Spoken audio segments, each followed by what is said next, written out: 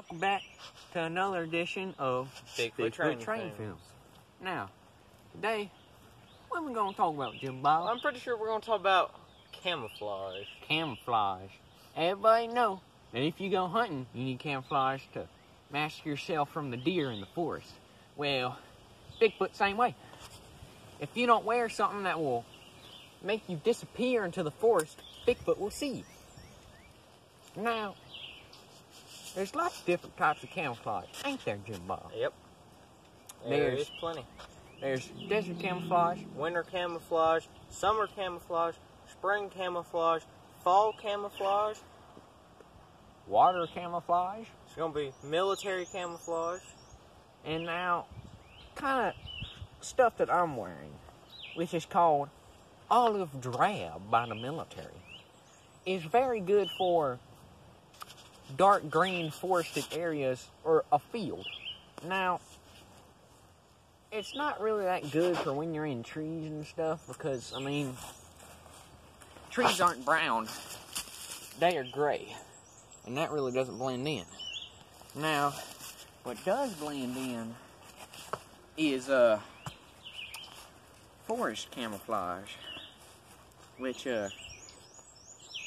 I just happen to have some. It's a mixture of different colors, mainly brown and green, some black to mask the shadows, but it's better for forested areas because it's harder to see. But you know, there's also even better for forested areas, such as your woodland camouflage here. This would be probably called hunter's camouflage. As you can see, it mimics the patterns of trees and leaves, and pine straw, and all kinds of stuff. And now, they also got backpacks that come in the same stuff too. So you don't want your backpack being pretty pink whenever all the rest of you is camo, you know? You need to match up. Now, nighttime. We've done something about nighttime before, but you do not wear just solid black at night. When it's nighttime, there's still light. It ain't just pitch black, except for whenever it's a full moon. Yeah. But whenever you're wearing solid black, you're going to be darker than the surrounding night. So you gotta still wear regular camouflage. Cause you see, daytime regular camouflage, you're gonna like blend in to when you're out in the forest.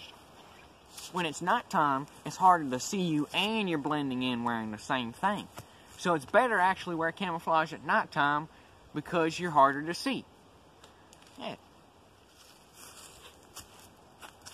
And, well, I think that just about wraps that up on camouflage. Don't you think, everybody? Yeah, I think so. Yep. So, stay tuned for next time on Bigfoot Training Films.